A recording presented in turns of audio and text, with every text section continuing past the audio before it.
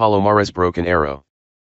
The National Museum of Nuclear Science and History in Albuquerque, New Mexico, is home to a unique artifact, a nuclear warhead available for viewing by the public. It looks like a simple 10-foot-long metal capsule, dented and dinged, but it is the remains of a once deadly hydrogen bomb that was lost over the skies of Spain. It's called a broken arrow, a euphemism the US military uses for a lost nuclear weapon. That's exactly what occurred on January 17, 1966. Due to the Cold War, American B-52 bombers patrolled the skies of Europe around the clock, ever diligent to react quickly to the threat of a Soviet nuclear attack. At 10:20 a.m., on that fateful day, one such B-52 was flying along the Turkish-Soviet border. In need of refueling, the bomber moved over the southern coast of Spain. A KC-135 Strato tanker was ready to conduct a mid-air refueling of the bomber when all of a sudden tragedy struck. The bomber came in too fast and collided with the tanker, triggering a violent explosion. All crewmen aboard the KC-135 were killed, and 4 of the 7 crewmen aboard the bomber were able to eject before their plane broke apart. Wreckage from the planes rained down upon Palomares, a small coastal community. This included the bomber's payload of 4 Mark 28 thermonuclear weapons.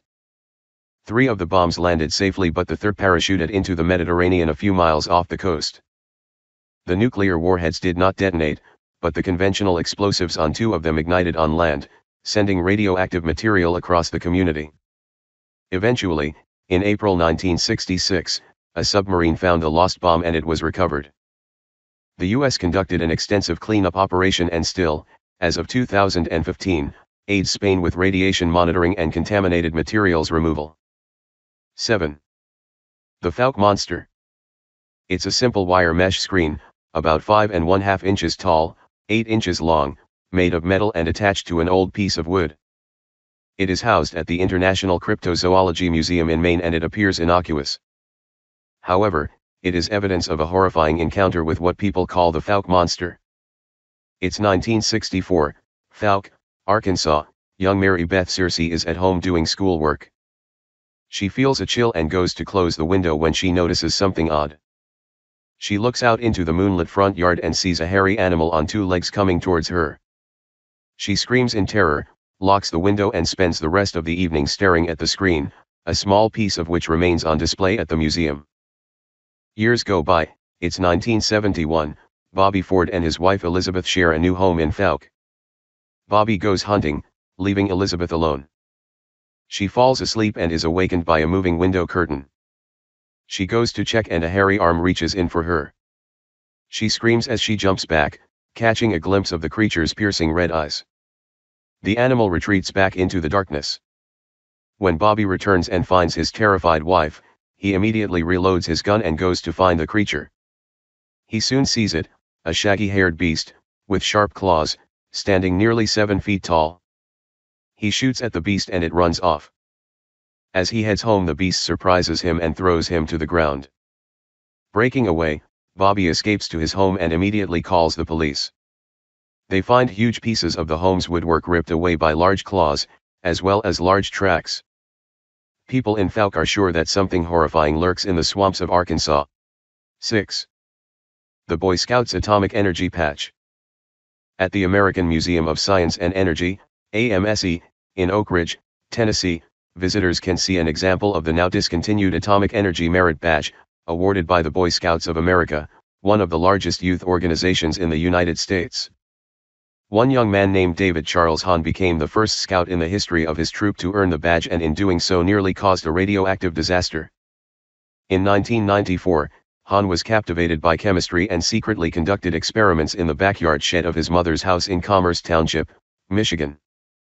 He worked hard amassing radioactive material by collecting minute amounts that could be found in household products.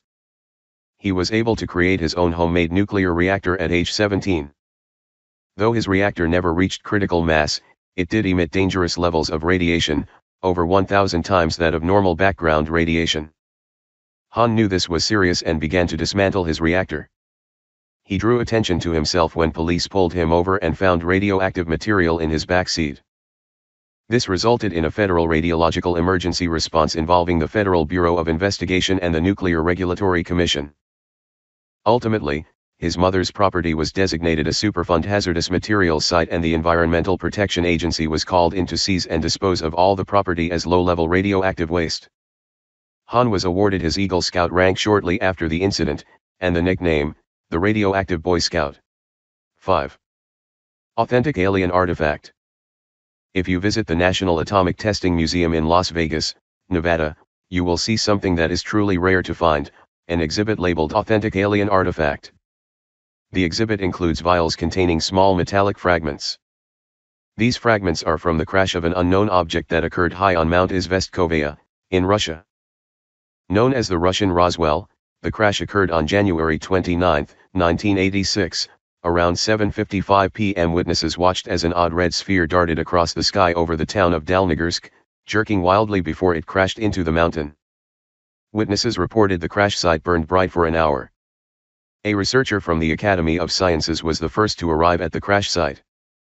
He collected samples of the peculiar metallic debris that was scattered about the mountainside, along with scorched plants and rocks. A U.S. journalist traveled to the site some years later and was allowed to view the debris. He described perfectly round metallic and glassy spheres. He brought some of this debris back to the United States for testing and exhibition. American scientists, like their Russian counterparts, discovered the debris demonstrated strange properties. Though metallic, the debris was very different from normal iron, appearing to partially contain gold-like fiber threads. When melted in a vacuum, some debris would spread out, while others would condense into the ball-like objects. Scientists never came to a consensus as to the nature of the objects or their structure. The only thing they could really agree on was that some ash found at the crash site was biological, meaning something was alive when the object crashed, possibly a stray dog or a flock of birds caught in the explosion, or, incredibly, someone was inside the object when it went down. 4. The UFO Car. On August 27, 1979, something extraordinary happened to Val Johnson. Johnson was a deputy sheriff in Marshall County, Minnesota. He was on duty that evening, driving near the North Dakota border. He spotted a brilliant light through his side window. Believing at first it was a low-flying plane, he turned to get a better look. He then noticed the light was now moving towards him, traveling incredible fast. As the light grew closer, he was blinded. He remembers hearing glass breaking but then lost consciousness.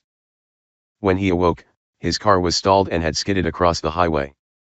He radioed for assistance and an ambulance was called. Johnson was determined to be in a mild state of shock. His eyes were irritated and they appeared to be suffering from flash burns, known also as welder's burns. What is stranger is the condition of his vehicle. A driver's side headlight was shattered. There was a circular dent on the left side of the hood, close to the windshield. And, there was a large crack in the windshield on the driver's side, with 4 apparent impacts.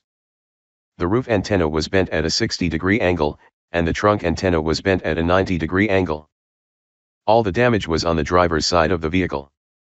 Even odder, the vehicle's electric clock was now running 14 minutes slow, as was Johnson's wristwatch.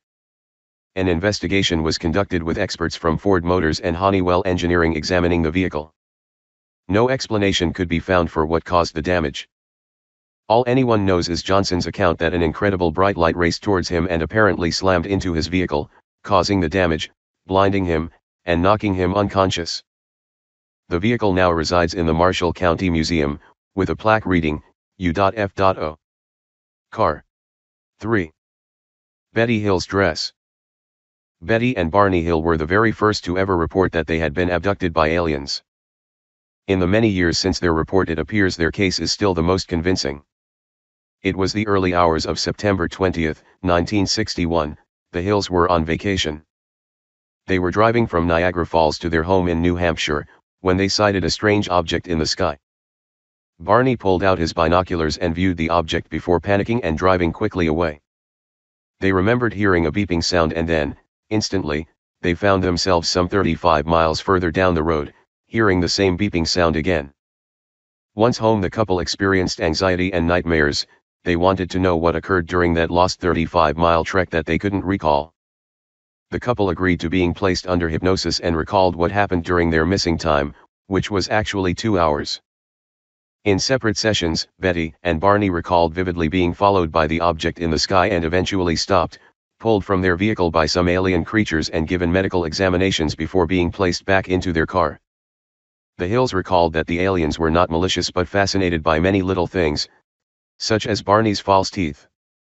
After the event, Betty's dress was covered in some type of pink powder, leaving stains wherever it lay. She kept the dress and cut off small sections of it to satisfy the numerous requests for testing. No one in all these years has provided any clue as to the origin of the pink powder. In 2009, an archive composed of audio tapes, transcripts of their hypnotic sessions, and the powder-covered dress, were donated to the University of New Hampshire in Durham, where they remain to this day. To The Exorcist Cross. 1973's The Exorcist was a chilling film, based on William Peter Blatty's book, about a child possessed by a demon who undergoes an exorcism. This supernatural thriller gave many who saw it nightmares. What many might not know is that the story was based on the real exorcism of Roland Doe, a pseudonym assigned by the Catholic Church. Most of the details about Roland's possession and exorcism come from a journal kept by Father Raymond Bishop. It all began in January 1949. Roland was a 14-year-old teen living in Maryland. The Doe family began hearing strange noises in their home, seeing objects moving by themselves, and finding strange scratches on the walls. They contacted their local parish priest who, after keeping Roland under observation for a night, concluded that an evil entity was present. He recommended the rites of exorcism. Numerous priests were called in to assist and Roland was taken to the Election Brothers Hospital in St. Louis. Witnesses reported the words evil and hell appearing on Roland's body during the course of the exorcism. The rites were performed over 30 times over the course of several weeks. Finally, it was over and Roland returned to normal. The exorcism was supervised by Father William Bowdern, along with Father Bishop, a young Father Walter Halloran, and 6 other priests who all signed the ecclesiastical documents certifying Roland's experience as a real demonic possession. Father Halloran, the last of the priests, passed away in 2005, admitting that in all the years since, he always kept tabs on the young Roland as he grew. The hospital is long gone, but today, in St. Louis City Museum, visitors can see the large cross that hung in the east wing of Election Brothers, from near the room where it all took place. 1. The Annabelle Doll. In 1970, a thoughtful mother bought a vintage Raggedy Ann doll as a present for her daughter, Donna. Donna, and her roommate Angie, began to notice that the doll, normally sitting on Donna's bed as a decoration, was appearing all over the house. Neither woman moved the doll but it seemed as if it was relocating itself on its own. Then one night, Donna noticed what appeared to be blood on the doll's hands and chest. The women decided to seek help. They contacted a medium and conducted a séance. It was determined that the doll was home to the playful spirit of Annabelle Higgins, a 7-year-old who died on the property upon which the apartment building was built. Believing the spirit only wanted companionship, they welcomed Annabelle and the doll into their lives. However, they would soon find out that the spirit was not as benevolent as it claimed. The spirit began appearing vindictive against the women's friend, Lou. He would claim the doll would attack him when left alone. Another instance, when alone in a room with the doll, his chest was slashed and left bleeding. They had finally had enough and called a priest who recommended paranormal investigators, Ed and Lorraine Warren. The Warrens believed the doll was indeed inhabited by a demonic presence. An exorcism was conducted and the apartment cleansed. The Warrens took the doll with them when they left but were immediately plagued with strange occurrences until Ed doused the doll with holy water. They built a special case for the doll inside their occult museum in Monroe, Connecticut, where it resides to this day. Since being placed in the case, the doll no longer appears to move on its own, though a warning has been posted never to unlock the case.